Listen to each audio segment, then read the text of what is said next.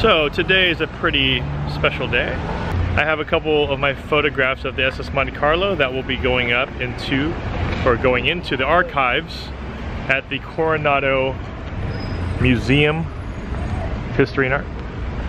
So I am very, very, very honored that the committee, so basically the process has to go through a full committee approval, committee review, and the committee did accept my photos for their history archives. So I'm very honored and thankful that they accepted my photos. So I'm here today, going to be dropping off a couple prints as part of their museum. So I'm not 100% sure exactly where they're going to go, what they're going to do with them. They did deem it as, you know, a very historical piece that they would like to have archived. So even at that point, that's already a huge deal for anybody. I think for any photographer or for anybody that's documenting, just to have it accepted by the committee. So I'm going to be bringing a couple of pieces in right now, and yeah, very exciting day. So here we go. All right, so here's the two prints. I'm actually dropping off a 20 by 30 metal of the top down, and then also I have the 36 by 48 acrylic of the wider shot with the hotel in the background, or the condos in the background. So let me go ahead and grab these.